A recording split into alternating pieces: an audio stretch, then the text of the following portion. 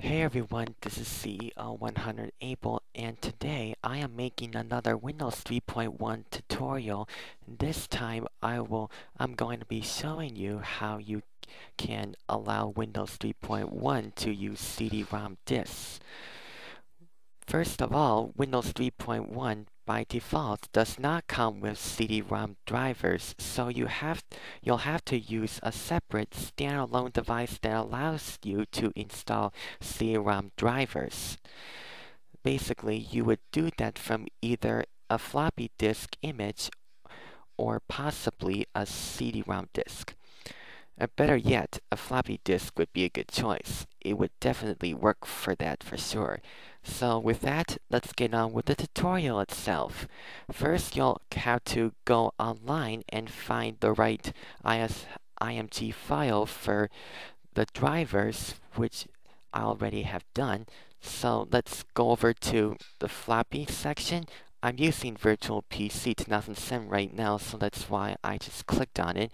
So let's go to Capture Floppy Disk Image, and you have to select cd-rom.img and click Open. Next, you'll have to open up File Manager. Yep, as you can see, I already have the CD drive available on here, but I'm going to go ahead and have this reinstalled anyway.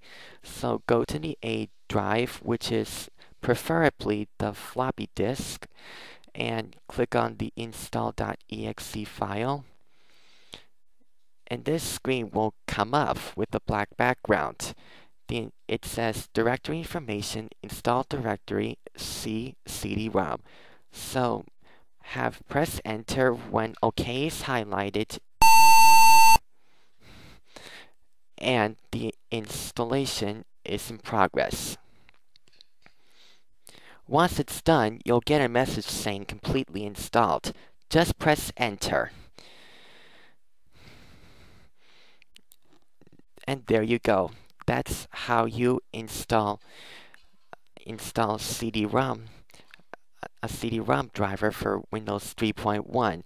And now you can use CD-ROM disks on Windows 3.1, like when you want to install something like a Sound Blaster 16 drivers and PC games and like Humongous Entertainment games, and you know all that.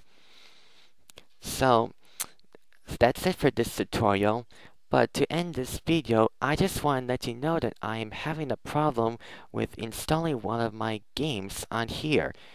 So let's go over to the D drive, which is working now.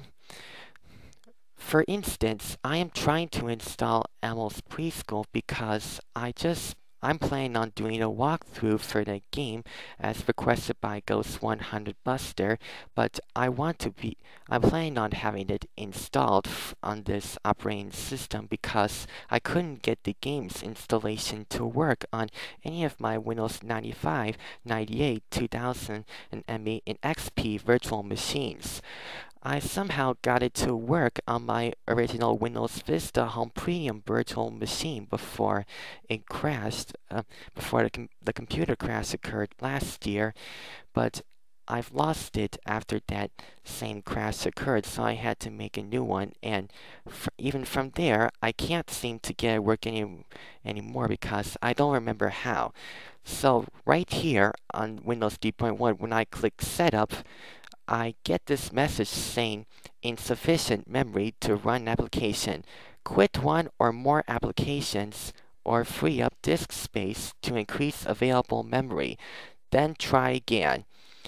When I hit OK, it just exits. Oh, sorry about that. And I go over to, well, first I minimize this, and when I select Help on Program Manager and click this, I just take a look here, and the memory says here 243,669 kilobytes free, and the system resources says 81% free, which is a good thing because I have over 50% of the system resources free. And even with this, it still doesn't seem to be working.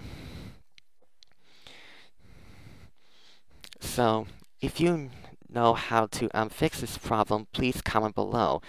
I need your help on this so I can do a walkthrough of this one particular game. So that'll be it for this tutorial, which was the first part of this video, and goodbye everybody, that's about it.